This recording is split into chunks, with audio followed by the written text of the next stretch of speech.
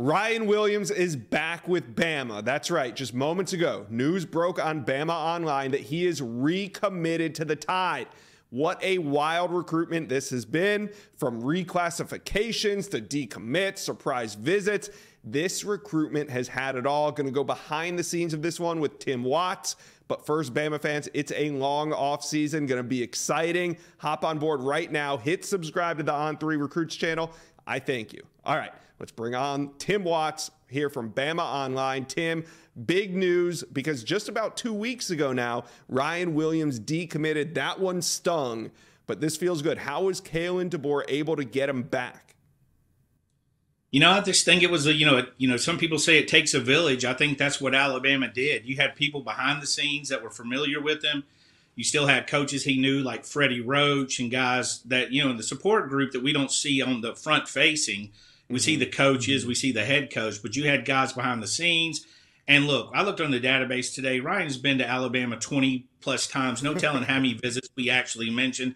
Tuscaloosa's always felt like home, and he acts like it when he's there. You can see what he does, how familiar it is. He's knows players on the roster.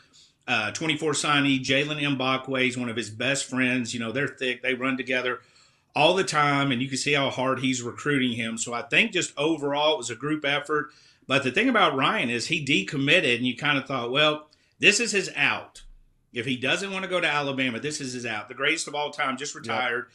He's got an easy out. But instead, what did he do? Kalen DeBoer arrives in Tuscaloosa on Friday at 8:30, and by 8:30 on Monday, he was there meeting the staff, hanging out, Jalen Mbakwe and him all over social. We had that story on the breaking story on BOL, the Roundtable. So he was there to hang out again. And then during the week, the staff met with him, the guys that were already on campus. And then he comes back for his official visit, brings a lot of his family. And you can see how much that means to him. Mm-hmm. And, we've maintained all along that Alabama was going to be tough to beat. Now, if there was any doubt that he was not going to end up at Alabama, I think this ended it. Because he had any way he wanted not to go to Alabama. And not only is he going to Alabama, committed to Alabama, he went to great pains to make sure he had a chance to know this staff. Yeah. All right. Well, he, coming off that decommitment, he scheduled a couple of visits. There was Texas A&M, there was Texas, there was Bama, and then there was Auburn. So he did take the visit to A&M. They were always on the outside looking in. I don't think they really factored in at all. But then he shut down Texas. He said, I'm not taking that visit to Texas this weekend. And things, started to turn. So, Tim, I got to ask you, do you still think he takes that Auburn visit that is planned the weekend before signing day, or is this recruitment shut down? I don't know right now. I think Ryan's a guy that wants to be a man of his word. Look, Ryan told us the whole step of the way he was locked in, right? He told us the whole way to Nick Saban retiring. Yeah, we didn't believe it because we're adults, and we've been tricked a lot by recruits. So, I get the skepticism. There's a lot of Lucy pulling the football out when Charlie Brown's trying to trick you. But He told you every time. He told you numerous times he wanted to enjoy the recruiting process. He wanted to respect, Auburn, the in-state school. I never thought he was leaving the state. I don't know if anybody that actually thought, as close as he is with his family, that was an option. But I always felt that Alabama was it. And, obviously committing right now, he had said the whole time for months he wanted to commit on his birthday, February 9th. And instead, he's committing right now. And it's huge for Alabama because this gives them street cred. A lot of the questions are, can Kalen DeBoer recruit the South? Well, he just got the #1 player on the board in the South committed, top 3 or 4 in the nation, depending on the ranking overall, and debatably the #1 player in the state. So that's a pretty big get when you look at it. And again, it gives them street cred. And with Nick Saban, that guy was Byron Scott, B.J. Scott back in the day. In 2008, and Ryan could have that same effect for Alabama. Not so much in 24. This kind of is what it is. They still have Noah Carter out there. Some portal guys they'll look at in the spring. But 25, that starts February 3rd with unofficial visitors. So, they've been kicking the tires and getting around and making offers. But Ryan's huge, not just for the optics, but from a talent standpoint. This guy's got it all.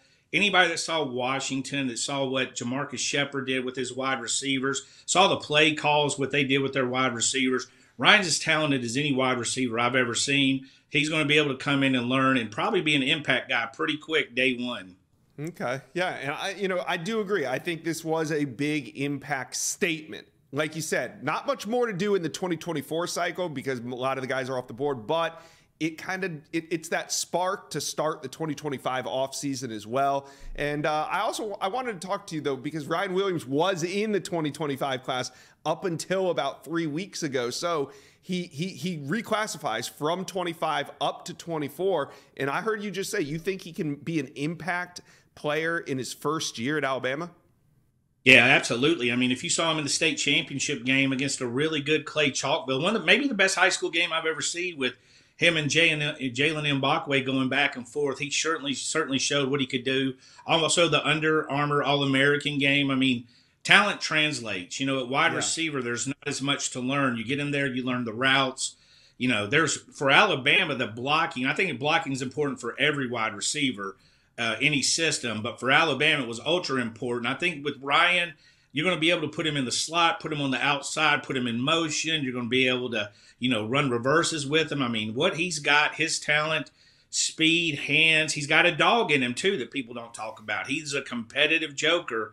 He's got everything to translate next year as a true freshman, even at 17 years old, which he's going to turn on February 9th.